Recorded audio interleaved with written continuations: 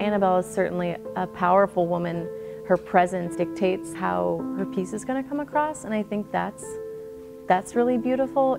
And I really like that the more I work with her, the more I learn who she is. And I think she has many different sides. She's a very multifaceted choreographer. I'm Susan Romer. I'm based in San Francisco. The dance community is really connected in San Francisco, so I just sort of introduced myself. I think we were following each other on Instagram. This day and age, we were connected before we were even connected, which is pretty cool.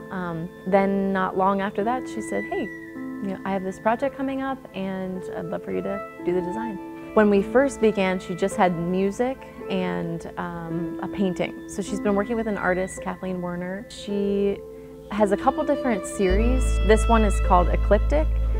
So there are a lot of this sort of feeling of like a timepiece, like a watch, or this sort of like structured element, like a sundial almost. So it was very interesting actually working with Annabelle and only receiving the music and a painting. And not quite, it hadn't quite evolved past that yet. So it's interesting developing something together before the choreographer even has a chance to see the dancers or like work with her clay, basically.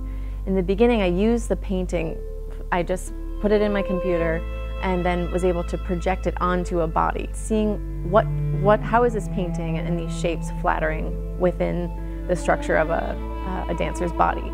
And I found that kind of adding these rounded angles in the middle of the body just really wasn't doing it. So I sort of flipped the painting on its axis. So basically, you've got rings that go around a dancer, and so I have a lot of banding that goes around the body, but it's sort of an abstract way to incorporate the circular movement or shape. And I like that she pushes me in thinking about things differently than I would. This painting, I have a different take on it than I think she does, and so it's sort of fun and frustrating at the same time to try and figure out where we overlap. When we all push each other, it ends up being something that none of us could have created alone, which is really feels very rewarding.